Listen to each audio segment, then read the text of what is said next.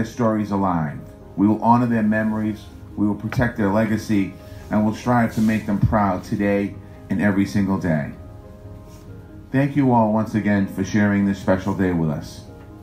To everyone who's laid a loved one to rest, I want you to know that your city will never forget. Thank you, God bless you, and God bless the United States of America. Recognition of 50 years of commitment to the Gardens at Gethsemane Cemetery Memorial Day service presented this day to Richard F. Gorman.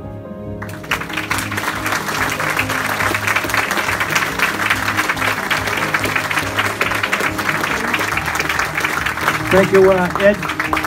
Appreciate this very much.